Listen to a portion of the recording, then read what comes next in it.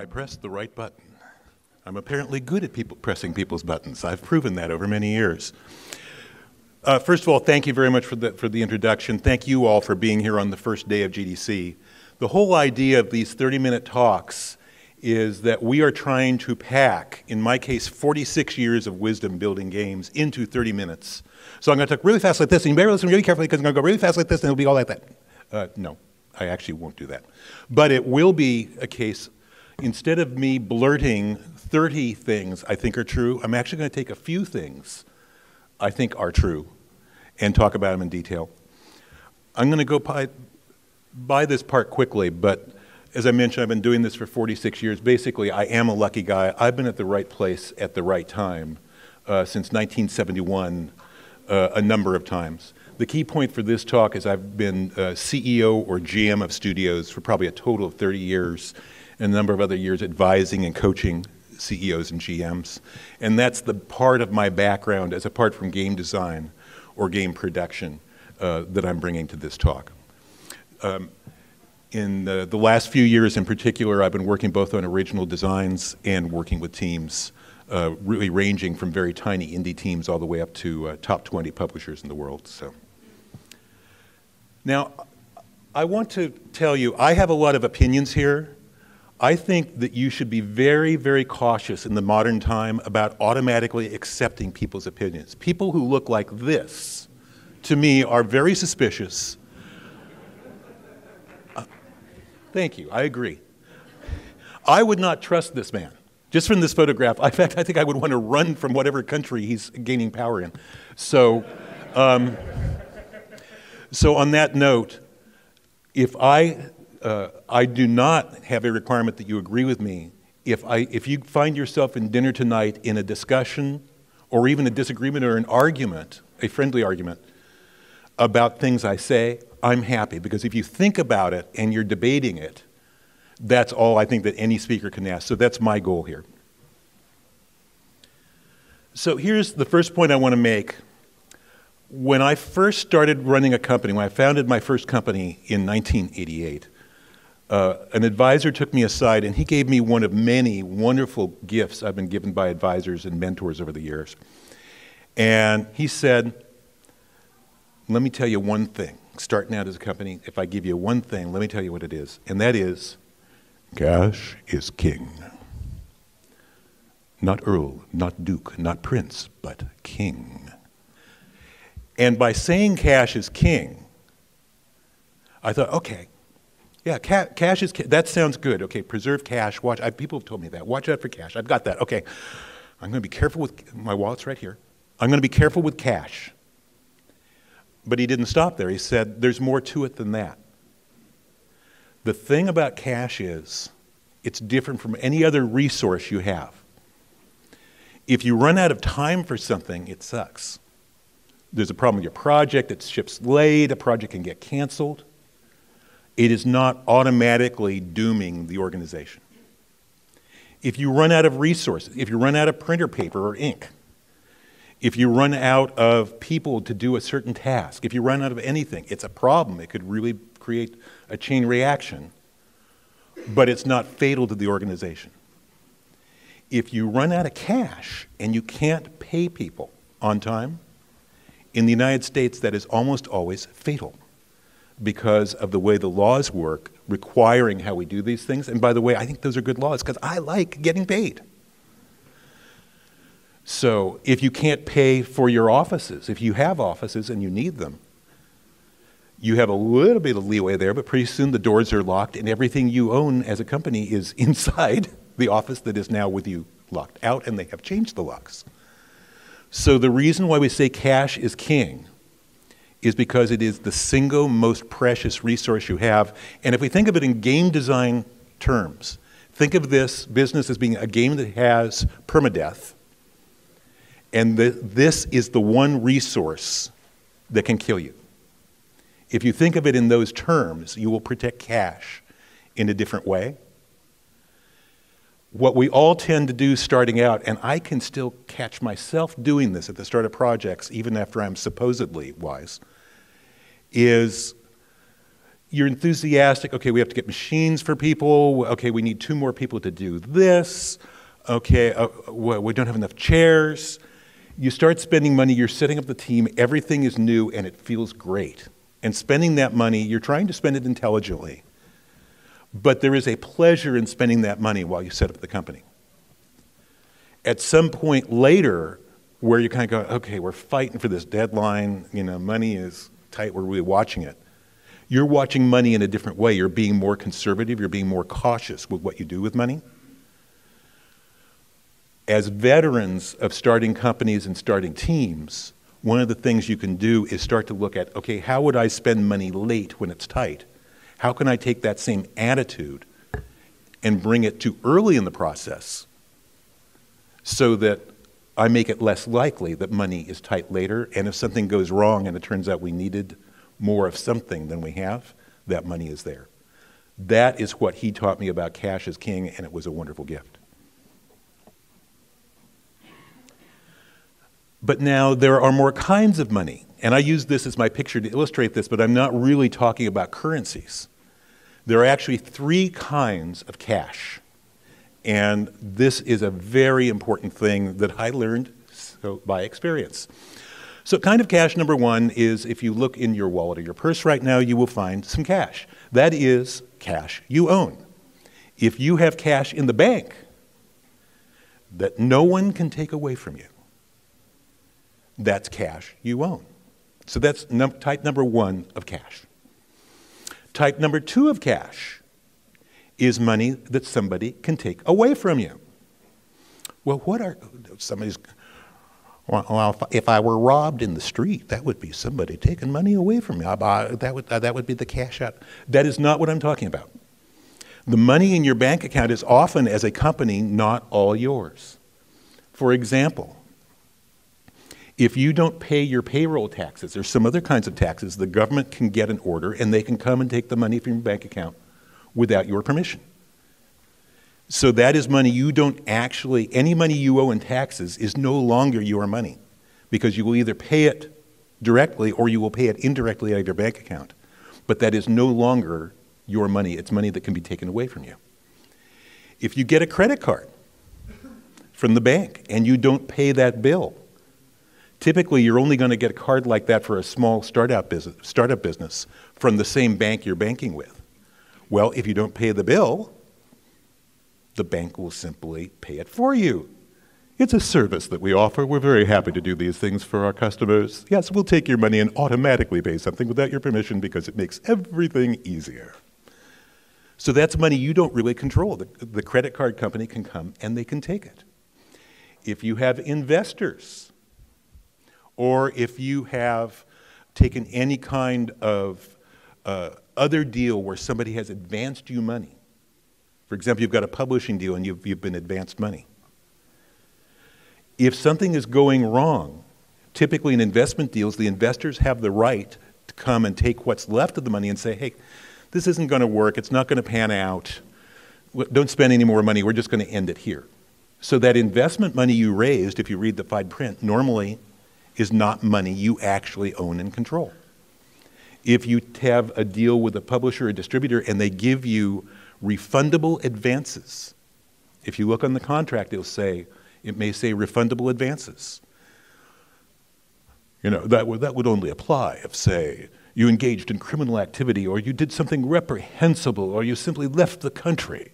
That's the only case, and don't worry about that part of the contract. And no, keep moving right along, nothing to see right here.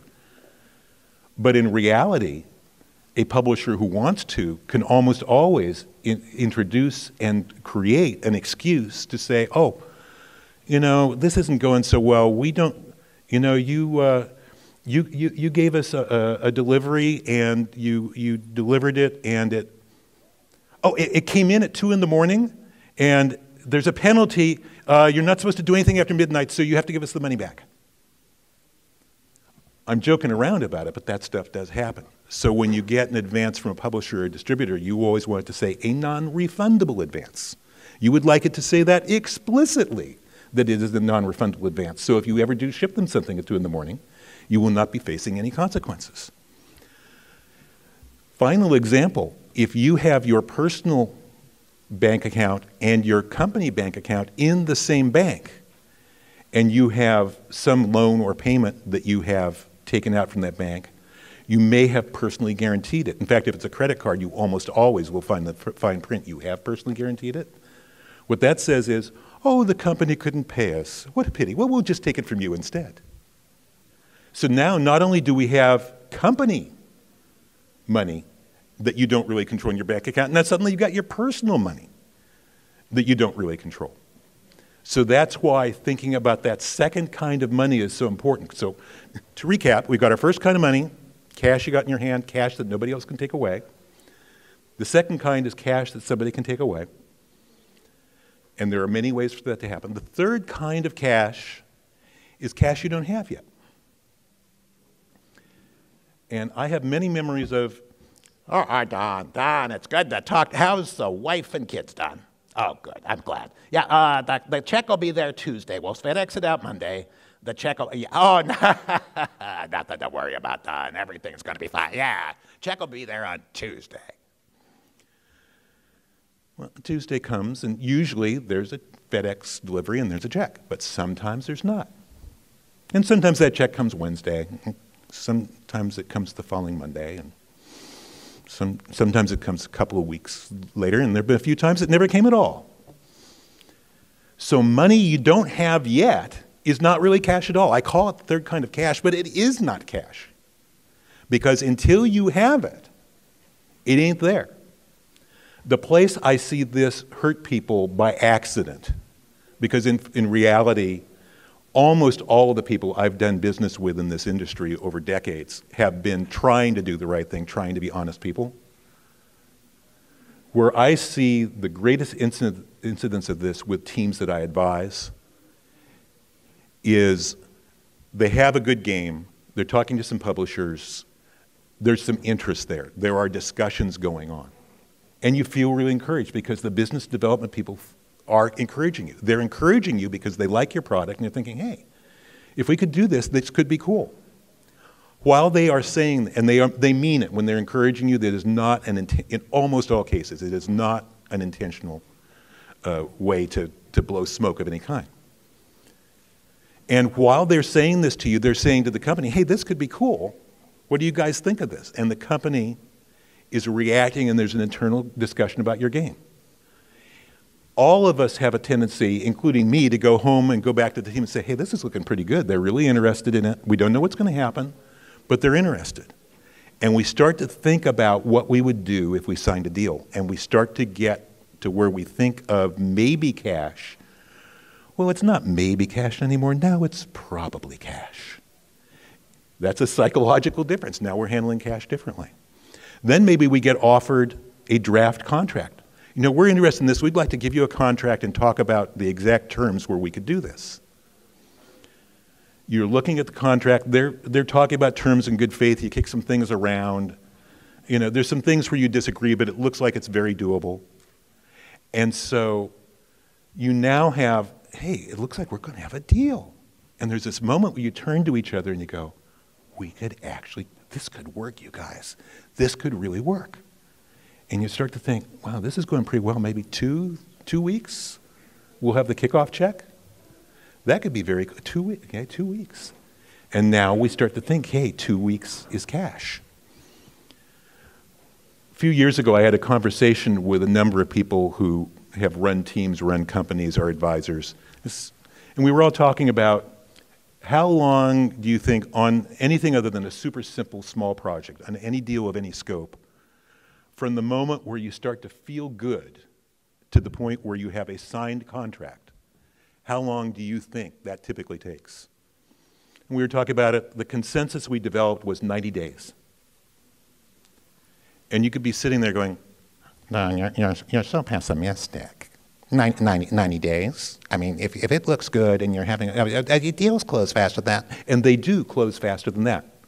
It often does happen they close faster than that. They could be a simpler deal or whatever. But what happens is once we start to feel good, we have a good link with the producer or whomever we're working with, we start to feel that something is imminent and we start working as if the deal were done. And it can be weeks, months, or never before the deal gets done. And that becomes a trap where a lot of cash can escape us very, very quickly. So remembering to think about those things is key.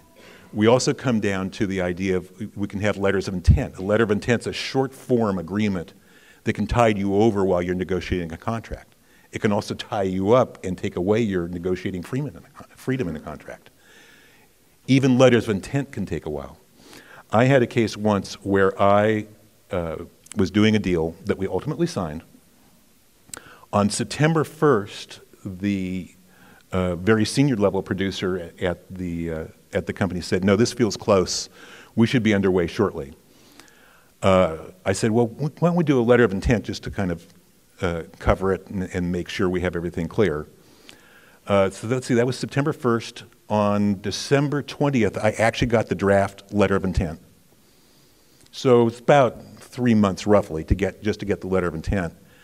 And we signed the deal on February 24th. So let's recap. Let's see, September, October, November, December, January, and most of February. Yes, almost 6 months from this feels good, it feels like we're about to do it, and them saying, hey, this is straightforward, no problem. Almost 6 months. And that's a deal we signed. I've seen deals like that never get signed. So that third kind of cash, it draws us, our optimism, our hope, our love for our game. If you're building a game, you love your game. And when other people love it, that's a great feeling. And I will tell you, I start to fall into the same thing, and I have to keep reminding myself, 3 kinds of cash, 3 kinds of cash, third kind of cash, done. Listen in there. But we have to watch that, because once you're running a company, there isn't somebody else watching it for you. Once you're leading a team, there isn't anybody else watching it for you. You have to watch it for yourself. I use this slide of a chess game. I just published a book called From Dream to Delivery, which is basically about shipping projects from scratch, doing something you love. And I tell a story in there that I call the chess game, and it's basically one time when we encountered a company where they very deliberately tried to rip us off. Very large, very well-known media company that deliberately had one executive in the company deliberately tried to steal several $100,000 from us simply by manipulating what they did with the contract. As I say, in my career, most of the people I've ever dealt with have been very reasonable, tried to be fair. You can argue about business terms, but they're fair. People like that do exist. They are rare, and you have to keep it in the back of your mind. That's why you want contracts. That's why you want letters of intent. That's why you check with lawyers about things. That's why you're careful, is you do find some people out there who are like that. I'm delighted to say what a small minority they are, but you have to allow for the possibility in what you do. Salvador Dali understood many things. He's the gentleman who painted this and many other paintings of this type about 100 years ago. And that is the nature of time when you're an indie team or you're doing a startup. So rather than my telling you a lot about this issue, I want to ask you to please do an assignment outside of this session. Talk to more than one person who has been part of a startup, who has led teams, indie teams, and ask them the question, when you started out, you had an idea about how you would be spending your time. Once you guys got the team going, what was the difference between what you expected and how your time really was spent?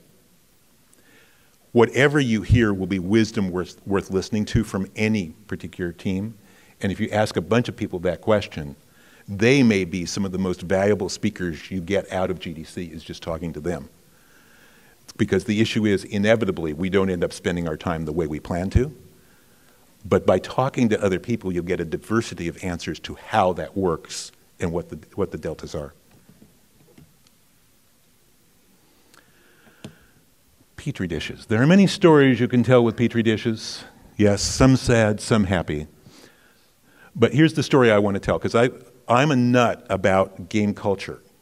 If you are a game designer and then you end up leading a team, you discover that the culture of running a company, a team in any area, any discipline, any technology, is in fact a game. And it's a game with very real stakes.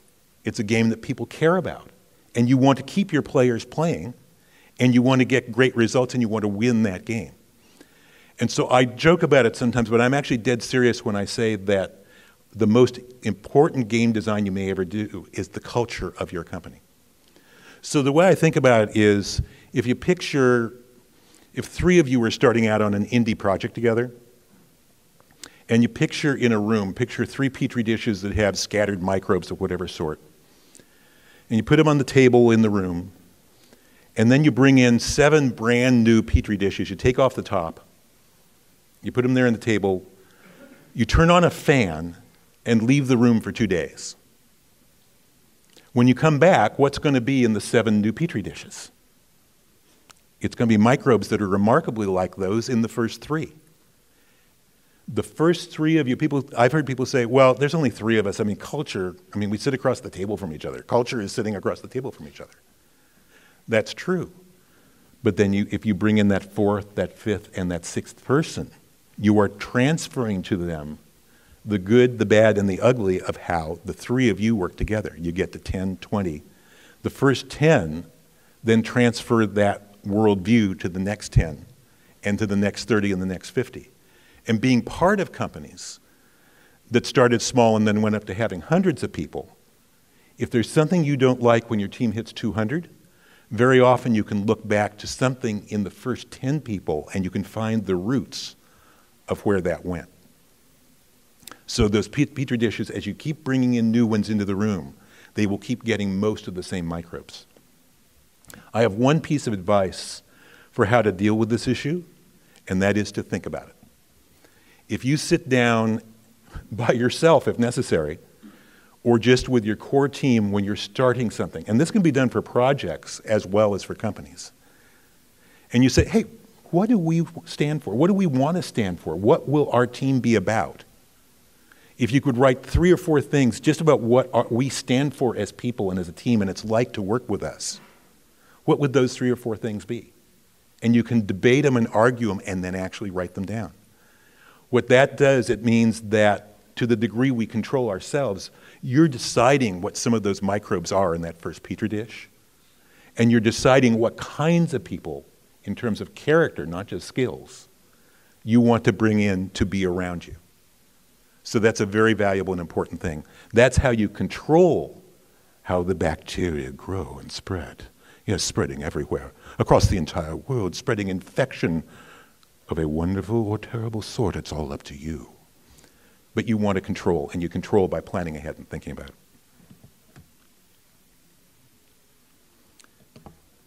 I love the expression on these women's faces.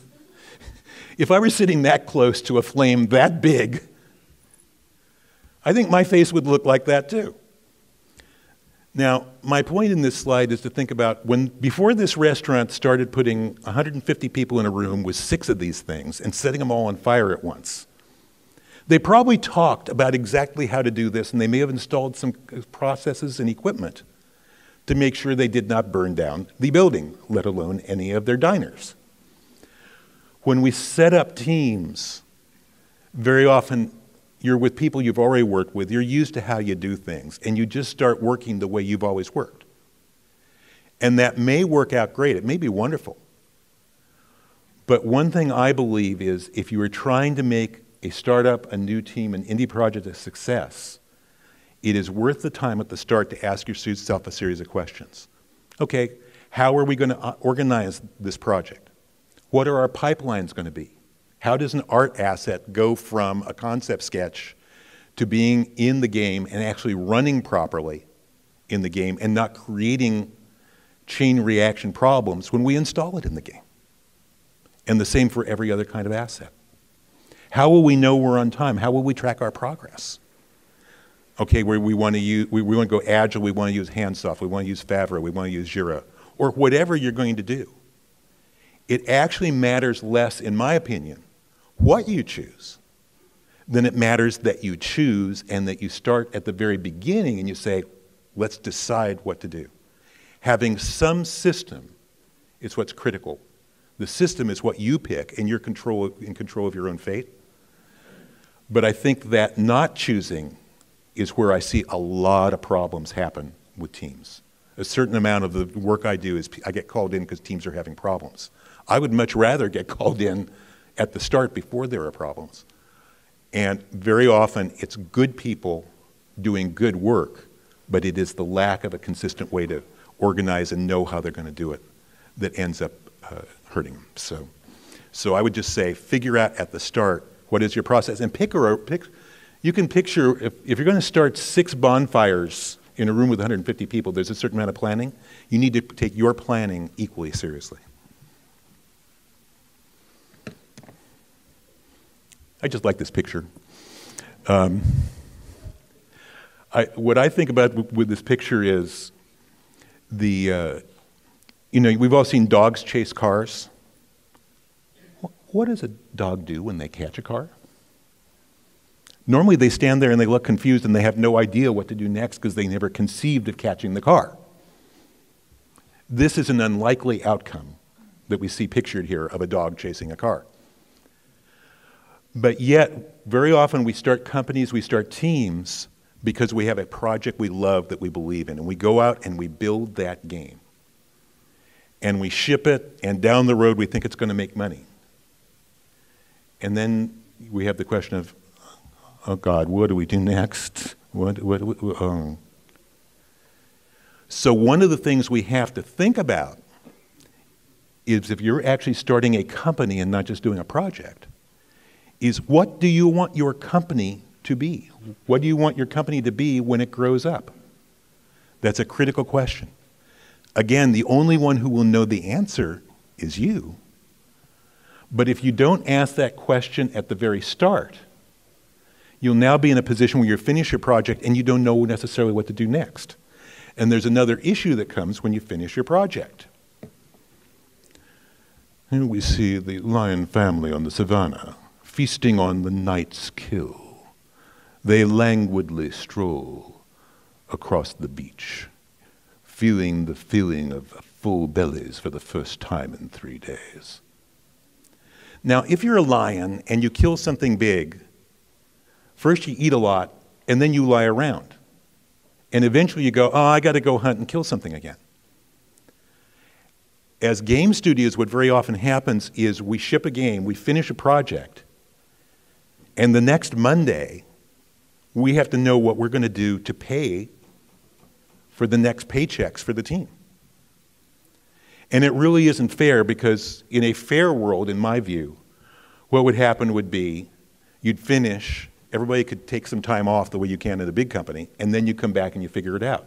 The trouble is the payroll requirement keeps coming up from the bank during that time.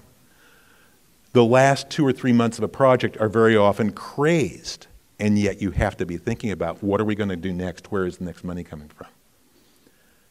What sometimes will happen to teams is they may not have thought about the big picture of what they want the full team to be, what they want the long term of the company to be, and they are so busy finishing one game they can only half-heartedly think about what they do next.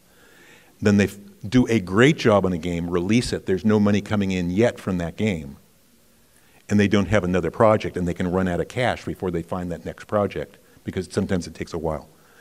Remembering that fact of we're not like the lions, we have to feed ourselves constantly. It is one of the bad parts of what we do, that we have to think about money that way, but we do. So I've talked about all sorts of problems. I would like for this slide to come up, thank you. I've talked about all sorts of problems. I want to finish by talking about the other side and why we do this.